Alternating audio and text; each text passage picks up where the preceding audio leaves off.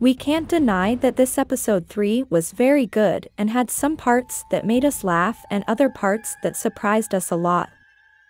Several things happened that are very important to understand the next episode. That's why today I'm going to talk to you. Alchemy of Souls Season 2, Episode 3 Explained. But first remember to subscribe to this channel so you can follow everything that happens in this great series. We first saw Jang Wook with Naksu in the assembly.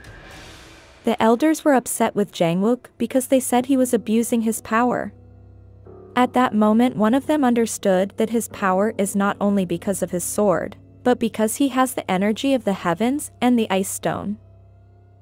Jinmu told Jang Wook that he had to bring a witness to prove that he was really married, and Naksu came up with the brilliant idea of saying that his witness was her child because she was pregnant.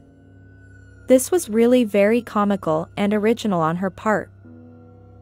We saw that in all this, although Naksu did not want her supposed mother to suffer, she is sure that she does not want to live locked up. The assembly said that now that Jang Wook is part of the Jin family, they don't see the need to move Jinyeon's relics since they will be safe because of him. Hoyeon keeps quiet because she really didn't expect what's happening, while Jinmu sarcastically tells her that thanks to Jang Wook, Jinyeon is protected. We see Yul worried because he heard that Buyeon gave her heart to Jang Wook. He asks Dangu if he thinks Wook could really forget Mudok and is now in love with someone else. Dangu tells him no, that it's absurd. Yul most likely asks him that because he is attracted to her and also because he thinks about his past love Naksu, who he still hasn't been able to forget. There is a very interesting scene, and that is when Naksu touches the sword. We can see that when she touches it, memories of the past Naksu come to her, when she was an assassin, something that was to be expected because her own soul was able to connect with an object from her past. And of course she saw a scene with blood because she specifically touches her sword. Now, she then inadvertently touched the lantern and turned it back on. This is very interesting because we already know that she can light this lantern, which is a Jin family heirloom. But at the same time she could feel for a moment Naksu's actions. This can greatly mean that the souls of the two are connected. As I had said in other videos, I mean souls, because Master Lee said that Buyeon's body had no power. So in other words, what has power is her soul. This may mean that their souls can still be connected, only the main soul will always be Naksu's. We see the scene where Naksu is in a lot of pain behind her shoulder, and it's because of the thread Hoyeon put on her. She manages with the same relic she used for the bracelet, only now the thread is on her skin and it causes her pain. But then thanks to Jang Wook she could be free from the pain because the relic broke. Jinmu realized that the supposed Buyeon is the same face as Naksu, but it has a different aura. He realizes that Naksu was neither delicate nor small. So he wants to know more about Buyeon, and so he will use Soi to find out more about her. Soi is in charge of taking medicine to relieve Yul's pain because otherwise he may die. But Jinmu believes that she is the one who still has the Jin family worm. Only few people know about what Yul has, and now he is worried because he was told not to trust Soi, and it is very suspicious that she is the one who gives him the medicine.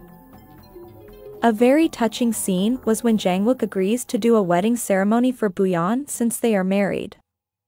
It is important to know that he agreed to the ceremony because he thinks Buyeon deserves it after being locked up for so long, but it is not because he loves her. However, he may have her as his wife for her benefit and perhaps so that he can feel better accompanied. But he proved that he cannot forget Mudok and still loves her. The reason why he keeps Jade is because he did not witness Mudok's death. So he is not sure if she really died, and he expressed that until he sees with his own eyes that she died, that is, until he sees her body, he will keep hoping that Jade will light up again.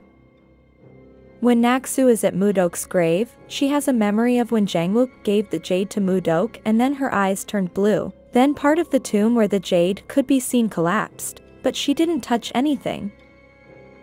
Naksu was very strange to her that she is not remembering things from Buyeon, and of course she does not know who Naksu is. So she thinks that those memories could be from her childhood.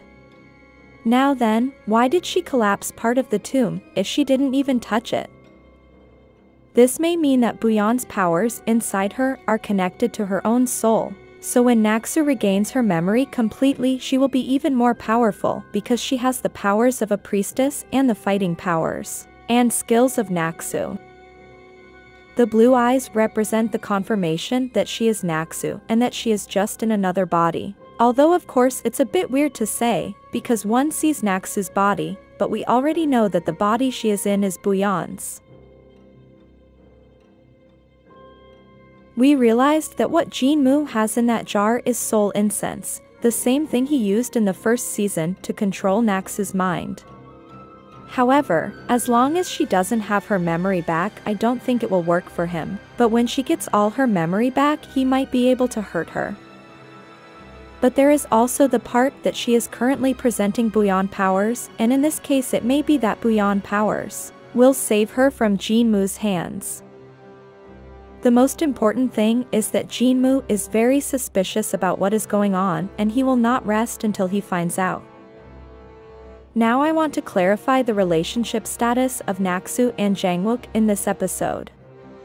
She is in love with him, but he is still not in love with her, but he does think to give her a chance as a partner even though he still doesn't love her, but he knows she is a good girl. Naksu found out that he really loves Mudok, and of course he agreed to marry her to do her a favor to free her, but also for her to help him with her priestess powers. Naksu calls Jang Wook with the jade and he gets uncomfortable because she's using that to call him, and he really thought it might be a sign from Mudok. Then she tells him that she is regaining her memory and knows that the two of them were in love a while back. When she says those words, her countenance changes and it's as if Mudok herself is speaking. Jang Wook is shocked, and most likely with this he can believe that she might actually be Naksu. But I understand that he's not going to believe that quickly, but Naksu will have to give him other evidence and prove more certainly that she's really Naksu. So one of the things is, he can see her blue eyes again and she will tell him something concerning the love promises they made to each other. Such as, holding hands that symbolizes their commitment of love. What do you think of episode 3? What did you like the most? Leave your comments here. If you like this video, like and share it with your friends. We will be uploading videos every day.